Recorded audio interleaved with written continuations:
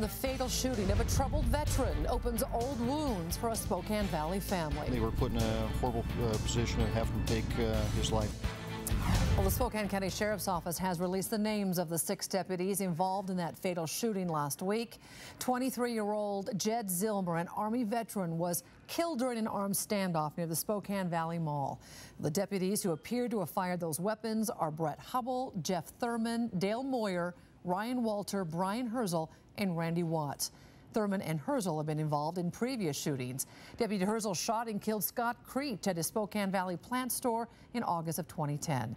And KXLY4 Jeff Humphrey working for you tonight at the Public Safety Building. Jeff, so all 6 deputies opened fire?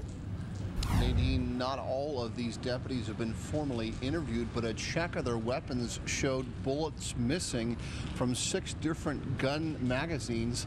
The appearance that a half-dozen officers simultaneously opened fire suggests that all of them saw the same threat at the same time. The events that led up to Jed Zillmer getting shot lasted close to an hour, a pursuit to Coeur d'Alene and back, and during that time, Zillmer was on the phone telling dispatchers he would shoot civilians if it took too long for deputies to shoot him. The deputies on the scene did the best that they could to defuse the situation, and they were put in a horrible position of having to take his life. Several of the deputies who opened fire are also military veterans, including Randy Watts, who's been on the force for just 10 months. The officers pleaded with Zillmer not to end his young life this way. That's when Zillmer got out and pointed a gun at himself and adjusted his ballistic vest. Doing that, officers opened fire because there was some kind of movement. 2 of the deputies who fired had used deadly force before. Jeff Thurman shot a man shooting at him in 2007. Brian Herzl shot Scott Creech here at the plant farm in 2010. Today, Creech's son Alan said he was sorry for Zillmer's family. Young men make mistakes. They say things they shouldn't say. They get upset. But we got to find a way to deal with, particularly veterans, good people, when they're upset, other than what happened here.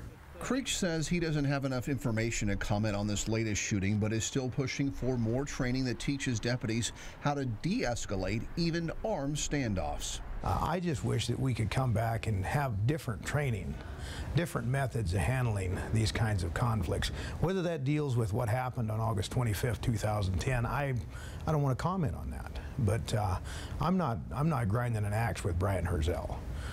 He's an officer that's operating as he's been trained.